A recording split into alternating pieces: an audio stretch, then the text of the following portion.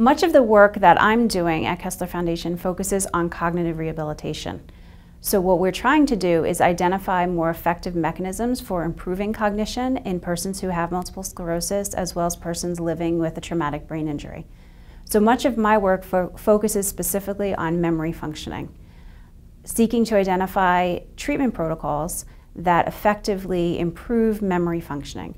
So as an example, if someone is having difficulty in their everyday life, remembering new information that's presented to them, remembering appointments, one of the things that I'm trying to do is identify treatments, non-pharmacological treatments, so treatments that don't involve medications, that help them to learn and remember that information.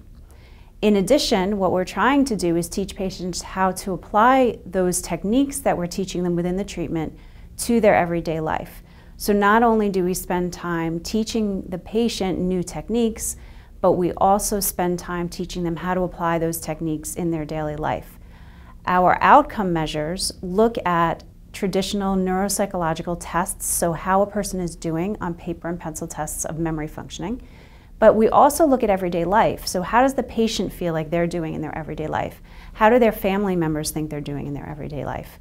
And then finally, we're also looking at neuroimaging outcomes. What that means is we're trying to understand why these treatments are working. So when a person sees an improvement in their daily life memory functions, what's happening at the level of the brain? What's happening inside the brain that's driving that difference? And we've published some seminal research articles recently that are showing that in only a 5-week behavioral program, so no medications, we're able to change the way the brain is working to help it work more effectively in regard to supporting the memory functions that a person needs in their daily life.